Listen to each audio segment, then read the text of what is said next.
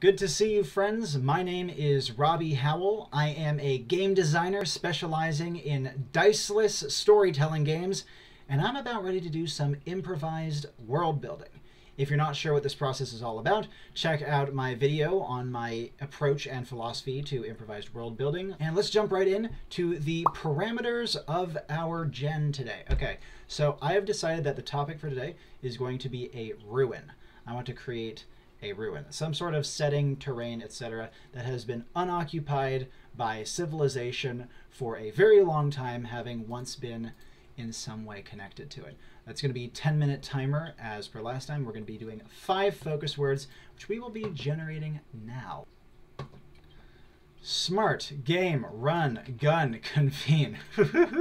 That's fun. Run and gun is a fairly prevalent genre, or at least it was back in the arcade days. All right, that's going to be the set of words that we're going to be going off of. 10-minute timer is going to be starting now. All right, let's begin with a bit of free association. When I see these words, what do I come to? Okay, well, smart, game, run, gun, convene. Well, run and gun obviously is a big one right off the bat. Run and guns are again, a video game genre, and they're typically characterized by a more modern setting. Convene, so that tells me like, well, convene makes me think of like a conference hall or like political, like a political building, like a Capitol building of some kind.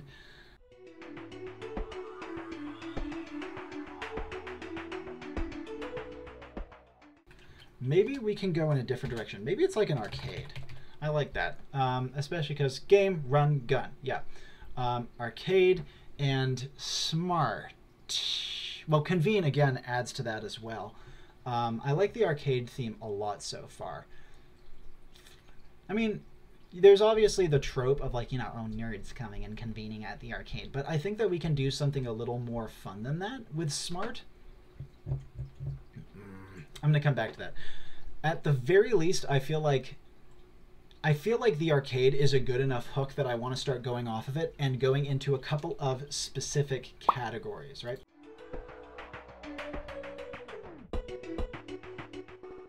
Well, if this is an arcade, obviously that connotes a more modern setting. So either we're in the future or maybe we're in like some sort of post-apocalyptic thing. That could be fun. Let's go with... I like the idea, something in me is saying it will be cooler if it's very old. I think we're going to say somewhere in the range of like 100 to 200 years. All right. Whenever I think of arcades for some reason, I always think of them on a dock or like on a pier. I have no idea why I have that association though. Convene. Well, that actually gets to something as well. When rivers converge, especially multiple rivers, it's called a confluence, which is a word I happen to love and also kind of reminds me of convening. So maybe like we could talk about like river piers at a confluence of some kind. Which would indicate that the current population could be things like boatmen, like, you know, like not the sort of boatmen you want to associate with, river critters, maybe like a local cryptid of some kind. That actually could be really fun. Man, smart is really screwing me right now. I'm not entirely sure what I'm going to do with that. Okay, I don't want to do something gimmicky. I don't want to go with something like, oh, you know, it makes you smart when you play the games. That just seems very uninteresting to me. And also, an arcade can be all sorts of things. It doesn't have to be computer games, of course. It could be... it could be like one of those old Barnum and Bailey style arcades that had all of the like live games, like, you know, the BB guns and the hoop tosses. BB guns. Okay. Game. Run, gun. Okay. What if we got really dark here and we made this like a blood sport arcade? Like a shooting games and similar, targeting people. Well, that's very grim. But it does mean that the downfall section is very easy to solve, because we can say uprisings slash vengeful vandalism.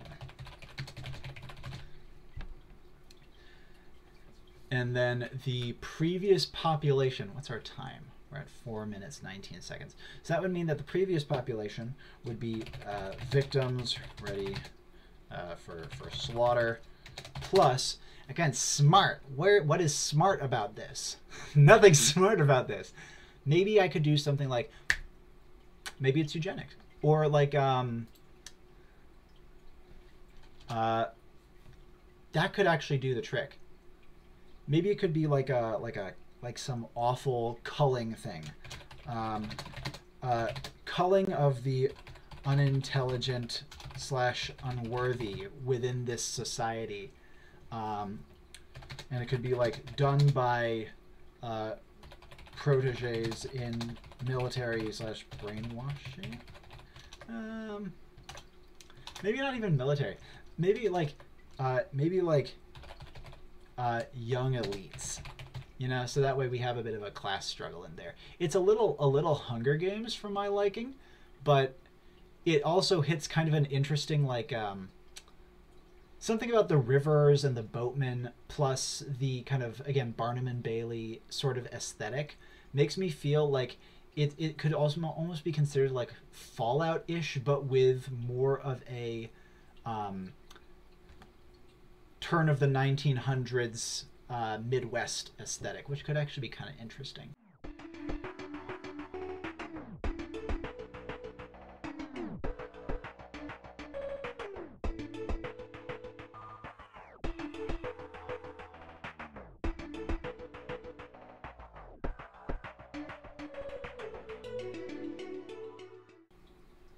Man, I've kind of backed myself in a corner here, because there's a couple of really interesting setup. There's like I think that my setup here is good, but I'm having a hard time rounding the corner here. Like, I think I have a decent skeleton, but I just don't. It's this frickin' you bastard. It's not.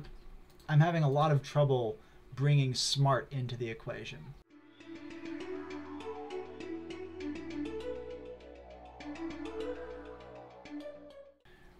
We're close to something here. There's some aspects of this that I really, really like. Is there anything else I can jump on there? Oh, and there is our timer. All right, well, pencils down, class. We're gonna have to be content with this one. This really was a tough one. I'm not fully pleased with what I came to here. There's definitely a couple of threads that are just completely missing. Aspects of it I really like. I think that it's tempting to make it into some purely horrific, just nest of evil. But I think it would be more interesting if we made more of a reason for this place to exist beyond just blatant cruelty and evil. So at this point, I'm going to see if I can find a couple of images that I think might lightly represent this location as a way of like setting the stage. Let's see what I can find here.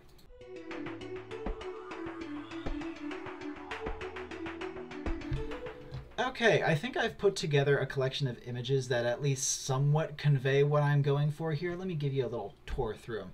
First of all, I have this lovely, creepy, abandoned warehouse of some kind.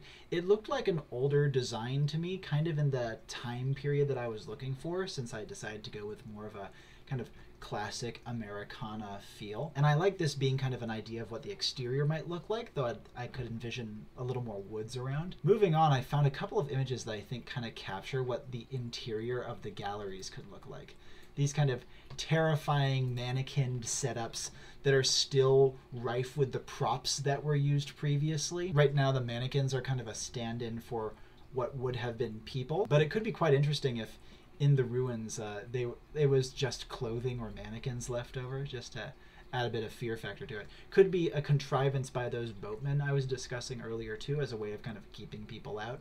I also happened upon this interesting image of a young man and his father, the young man pointing a gun towards the camera. I kind of envision this being the quintessential image of this particular arcade before its downfall. The image of a young man aiming his gun barrel down towards some hapless victim. Additionally, while I was finding this image, I realized, that smart can mean well-dressed. So obvious, and I completely missed it, but that's our link to bring smart into the equation, as well as gives a little bit more credence to the elites versus commoners sort of theme that this build has got going on here. And lastly, I did find this rather terrifying shooting dummy. I could totally envision them having been forced to wear masks of some kind, and having some of these masks and memorabilia kind of littered around the ruins. For all of these images, I have linked their credit.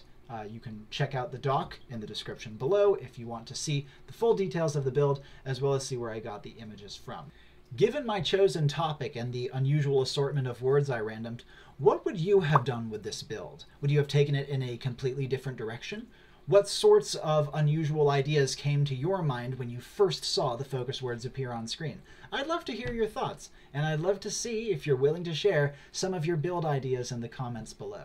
As always, my name has been Robbie Howell, and ciao for now.